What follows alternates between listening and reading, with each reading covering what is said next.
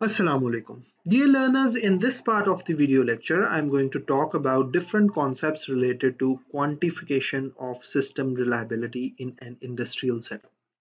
But before that, we should define that what is reliability. So, any ideas? You might have used the word reliable for your friend if he is available for you whenever you need him. Or you might have even used this word for a certain device if that device doesn't fail you or is functional whenever you need it. You might have said that it is a very reliable device. Using these examples, we can define the term reliability. So, it is the ability of the system to perform its required function within specified working conditions for a stated period of time. This means that a system is able to perform what it is manufactured for. Now, it is very tough thing to quantify reliability, and the main reason behind it is that what counts as a fault. Normally, the device is available, but it may has degraded performance due to a particular fault. Now, will you count that as the device being unavailable or faulty? Moreover, if you have purchased a certain equipment, then to define its reliability, you first have to define the failure. And then you have to calculate mean time between failures. And to do that, you need to record at least a reasonable number of failures. I can give you an example of a car tire that may get punctured after every month. For the first few months, you won't take it seriously, but after that, your mind will automatically calculate mean time between failures, and whenever approximately a month has passed, your mind will notify you that your car tire is about to get punctured. You might have experienced this thing in many other situations as well. The mean time between failures is not an absolute measure of reliability because it is just an approximation. Let us go through an example to understand mean time between failures more concretely. Suppose that you are logging the history of failures of a certain instrument installed in an industrial setup continuously for 360 days. And this is the data which you have logged. The instrument met first failure after 11 days of use, then you repaired it, and over here we are supposing that you repaired it on the same day. And after repairing, the instrument worked for 23 days before failing once again. Similarly, the next failure came after 27 days, then 16, and so on. You continued this exercise for a complete year, and at the end of the year, you had 18 total failures. So dividing 360 by 18 will give you 20 days. That is the average time before the instrument will fail. Or you can also say that the mean time between the failures. You can also get this 20 by taking the average of 18 numbers you got over here. The example we just discussed supposed that there were 18 failures in 360 days. But how can you do this exercise for an equipment which has a large mean time between failures? For example, there might be an equipment that won't show any failure in complete 360 days. In such a case, you can't just wait for years and years to record the data of the failure.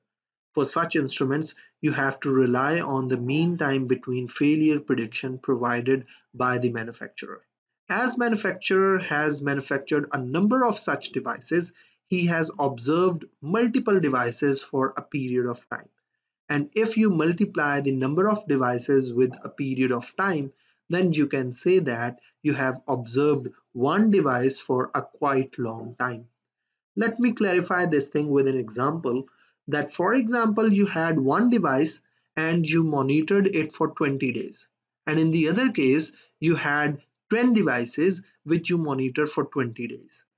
In the second case, you can multiply 10 with 20 to arrive at 200. And now you can say that you have monitored a single device for 200 days. Over here, we are assuming that all 10 devices were exactly the same and were used in the same condition of working environment. Therefore, a manufacturer can figure out mean time between failures by using the formula shown over here. If he has observed n number of instruments for t time, then the total time for which he has observed the instruments can be figured out by multiplying t with n. And dividing this thing with the number of failures will give us mean time between failures. In the previous examples, we suppose that whenever an instrument fails, it has been repaired on the same day. But this seldomly happens in real life. Therefore, we need to consider the mean time to repair or replace the instrument while calculating the reliability. In such cases, the term reliability is sometimes replaced with the term availability and is defined using this formula. You can easily see that maximizing the mean time between failures and minimizing the mean time to repair or replace will increase the availability of the instrument. Although we can somehow approximate the mean time between failures and the availability of a certain instrument, but we should also consider the type of instrument which we are using. Normally, electrical instruments display a different kind of failure pattern as compared to mechanical instruments. A newly manufactured instrument will show increased number of failures as compared to a little bit used electrical equipment. This is because of the fact that most electrical components require what we call burning in before they can be reliably used. Therefore, normally whenever a manufacturer manufactures any electrical equipment, he will test and run it for a particular time before delivering it to the market. On the other hand, mechanical instruments will not show this kind of behavior. After the initial transitionary period, both mechanical and electronic devices will ideally give you a constant failure rate for the quoted life expectancy. For example, if a certain equipment has been quoted to work for 5 years, then I believe for 5 years it will show constant failure rate. But after that, the failure rate will grow exponentially. Therefore, keeping the track of failure rate or the mean time between the failures is of immense importance because it will tell you when you should replace the component instead of getting it repaired. Apart from proper use, there are certain other factors that will affect the reliability of any instrument. The first and the foremost thing is the choice of instrument. Choosing a low cost, unreliable equipment will definitely get you in trouble. Secondly, how you are protecting the environment from hazardous environmental changes also contributes towards the overall reliability. Thirdly, whether you are following a regular calibration exercise or not will also affect the reliability of the instruments. That is, if you are using the instrument, if it has gone out of calibration, then it means that there was some problem with either the usage or the environmental conditions that drifted the instrument out of calibration, and you are still using it without any concern. And lastly, redundancy can greatly improve the reliability of the system. And by redundancy, I mean that you have multiple equipment to perform the same task. So that if one of the instrument fails, the other instrument can fill in the gap and the whole system will keep on working. A simple example of redundancy is to use multiple temperature sensors in a certain area to measure the temperature. In this case, if any one sensor malfunctions, the other sensors will keep on providing the temperature data and the overall system will keep on measuring and monitoring the temperature of the area. While talking about reliability, how can we forget about safety associated with any system? Whenever a system or part of the system fails, the first and the foremost thing should be to ensure the safety of other devices and of humans if they are present around. Therefore, safety systems are an important aspect of any industrial setup. Their primary purpose is to monitor the parameters associated with the whole system and take some effective measure if those parameters sway or deviate from their normal values. The idea over here is to avoid any dangerous situation. Example of such safety system is an electrical breaker installed at your home or a simple fuse attached in series in any electrical supply. The purpose of the breaker or the fuse is to cut off the electrical supply if the connected electrical component demands current greater than a particular value. As flow of large current can initiate a fire or can be hazardous to humans, therefore, as soon as any device demands abnormal amount of current, the circuit breaker or the fuse trips that system off. In any industrial setup, depending on the type of failure, the action can be either defined as simple sounding off an alarm or a complete shut-off.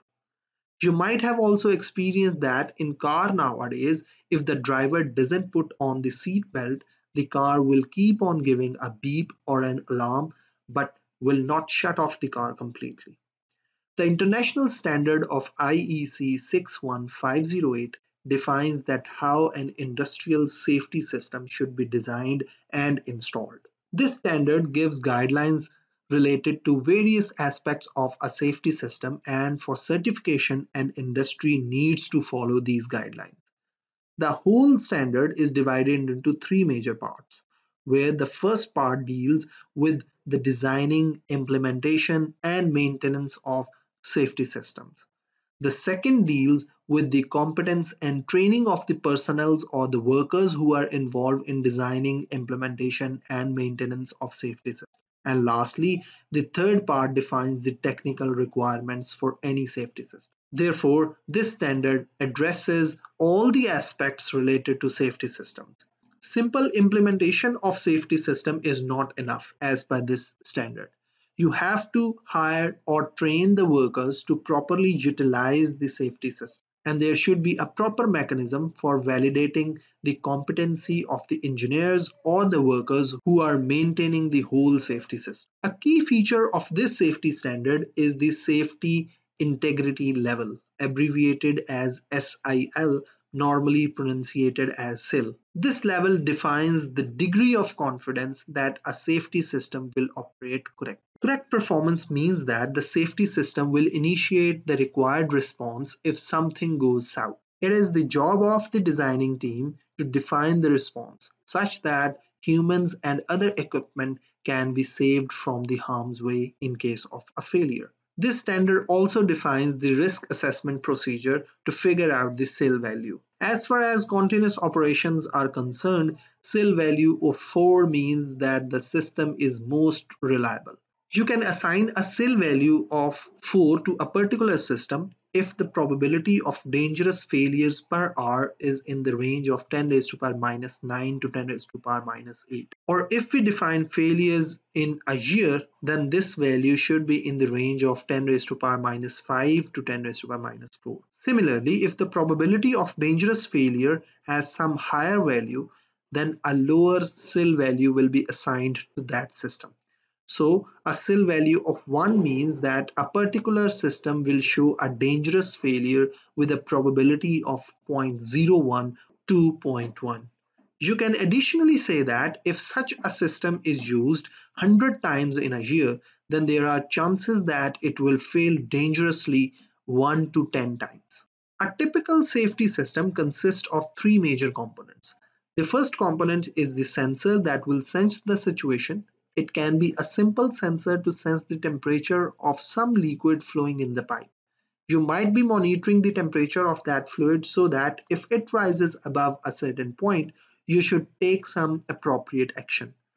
If this sensor gives any abnormal output, then the trip amplifier or a small control system, you can say, will generate a signal to sound the alarm or to actuate a certain actuator to shut off the complete system. Moreover, to increase the system reliability and in fact the safety system's reliability, normally one safety system is not implemented, but there are layers of safety systems. As the whole operation in the industrial setup is dependent on the working of a safety system, therefore a malfunction in the safety system itself can cause a serious problem. Therefore, in practice, 2 out of 3 voting system is used. That is, 3 safety systems are installed in parallel, and if 2 of them signals a problem, then a corrective action is taken. However, if only one of them is saying that something is wrong, then normally nothing is done. You can relate this thing with some everyday examples as well. For example, if you want to know something about a thing to purchase, it is not wise to ask for opinion from a single person and make up your mind. You will always ask multiple sources, and then if majority of them are giving the same opinion, then you will make up your mind on that opinion. With this, I would like to end this video lecture and hope that you have understood the things which I have tried to convey today. Thank you and take care.